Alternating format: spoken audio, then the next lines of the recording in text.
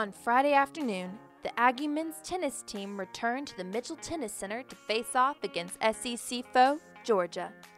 Before the match, the Aggies organized a tailgate in order to attract more fans to the weekend series. The tailgate included delicious Savachik sausage, fajitas, drinks, games, prizes, and a visit from the First Lady of Aggieland herself. Reveille stuck around to take pictures with fans, team, and watch her first tennis match. Although the Aggies fought hard, they went on to drop the match against the SEC-leading Bulldogs. The Maroon and White returned home on Sunday for a doubleheader against the Gamecocks of South Carolina and the Mavericks of UT-Arlington. The Aggies got back on track as they topped the Gamecocks decisively with a 6-1 win and the Mavericks with a 4-1 win. The Aggies claimed the doubles point in both matches Sunday.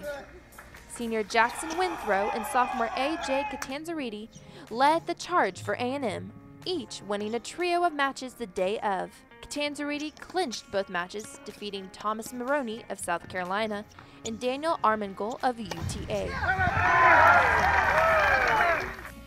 A&M went 5-1 in singles matches against South Carolina. In addition to Winthrow and Catanzariti wins, the Aggies found points from senior Shane Vincent, Argonauta, and Lunkin. Against UTA, Bakshi, Catanzariti, and Janglin claimed straight set victories to defeat the Mavericks. The Aggies take the road next weekend as they will face Kentucky Friday evening and Tennessee Sunday.